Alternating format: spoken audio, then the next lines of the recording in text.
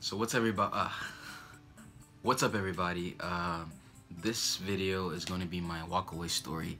I recently figured out or learned that this was actually a movement, and it's kind of crazy because I had my own walkaway movement in my life, and I didn't know that this was more like a movement. Everyone's kind of sharing their story, so I just want to put mine out there just for anyone to relate, or maybe it can inspire some people to just rethink a lot about what we've believed growing up. Basically, in my life, I was predominantly raised in a Christian-centric household, meaning that my family wasn't really Christian, but they did hold a lot of Christian beliefs. I mainly grew up with my mother and my siblings. My dad was in and out of my life, but even the times we didn't catch up, my dad did lean more towards the pro-black kind of anti-white establishment. I come from a Caribbean household, and my dad, he's not necessarily Rastafarian, but he does lean towards more of the Rastafarian kind of pro-black, like white people are the devil, black people are oppressed, you know, kind of mindset. And my mom was kind of like, indifferent, you know. I didn't really get into politics or topics like that with my mother, but that's where my parents kind of standed. And growing up, I did have a lot of conservative leaning views because I am a Christian. You know, I believe in male and female marriage. You know, I don't do drugs. I don't believe in you know, being sexually active, or you know, just very conservative ideas. But I wouldn't say at that point I was an actual conservative. But over time, especially in my college years, you know, with everything going around in the media, you know, it's constantly bashing your head that, you know, black people are oppressed, there's white privilege, and there's you know, a systematic system against you, and a lot of this this victim mentality. Whenever you would hear a story like a white cop shooting a black man, I'll be first to say, hey, like, we kill ourselves more than any cops have killed us or anything like that. So basically, like, I had very conservative ideals, and I wasn't really into politics like that.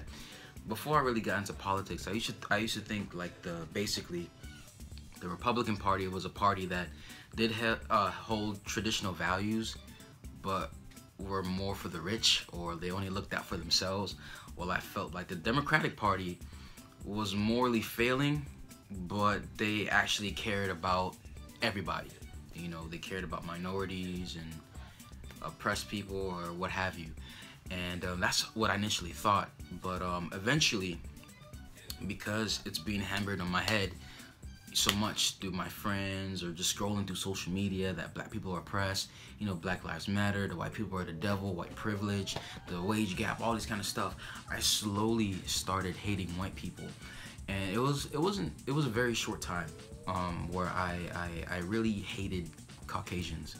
And growing up, I've never had any ill towards anybody. Like, I would say I'm the kind of person who's cool with everybody. I don't care if you're white, black, Spanish, Asian, you're gay, you're atheist, doesn't matter to me. Like, if you're cool, I kick it with you. But because it was being preached so much about how evil white people are, I started hating white people. I mean, everywhere I would go, I would look at a white person, man, they have it good. Man, they're such racists. You know, you start assuming that every white person is racist, or they don't like black people. And it was to the point where, man, like, I was really hating white people. And it got really bad because it's like every day I was mad. I had so much hatred building in my heart, and I felt miserable, you know. And it's not until I sought help from my pastor who is black, bring some clarity. And, you know, he basically said, you know, that you can't make it in this life, especially in America, without white people's help. Meaning basically, like, somewhere down the road, a white person is going to help you some way or somehow in America.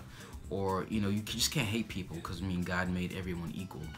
And, you know, it doesn't matter if you're white, black, or Spanish, whatever, like, we're all created equal. You know, and every race have done their fair share of injustices in the world. But moving on, yeah, so after talking with him, he really brought some clarity, and I was able to kind of become clear-minded again. But it's not until I was scrolling through YouTube and I saw suggested videos, actually a YouTuber called Hunter Avalon, who I do like his channel a lot.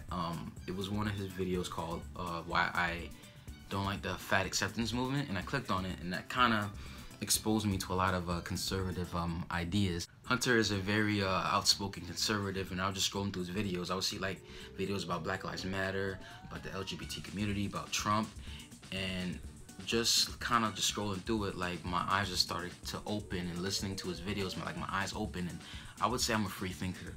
Like, I believe in absolute truth, but at the same time I'm open to hear different ideas, because I like to discuss about ideas. So I found his arguments and his viewpoints very very interesting, and I agreed with a lot of what he was saying, and that kind of set me on the path to conservatism and learning more about politics. But even before that, I remember I watched a video on Facebook by Ben Shapiro, that famous video where he was arguing against the transgender, the transgender movement, or about basic biology, whatever. And I agree with Ben Shapiro, but I didn't know who Ben Shapiro was. But I did find that video, and I did agree with Ben.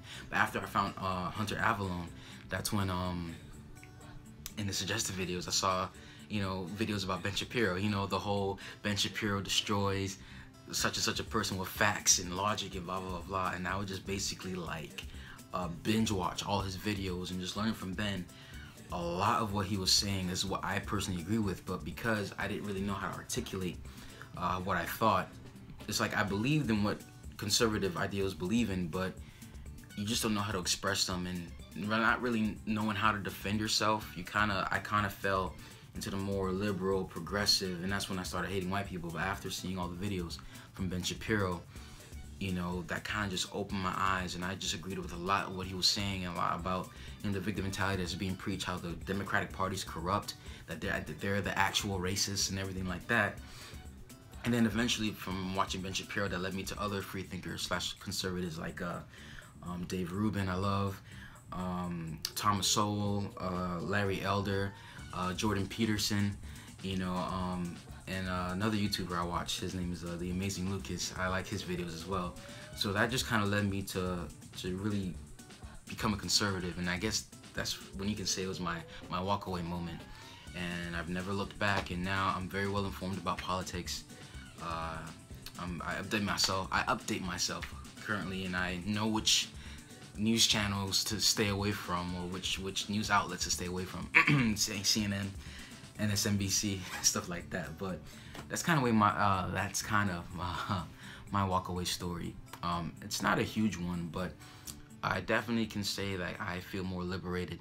I know how to defend my stance on things, and I'm glad that I'm not deceived anymore by what's being preached by the Democratic Party and leftists. So that's kind of my journey. But let me know what you guys think. What's your journey? How did you get to where you are?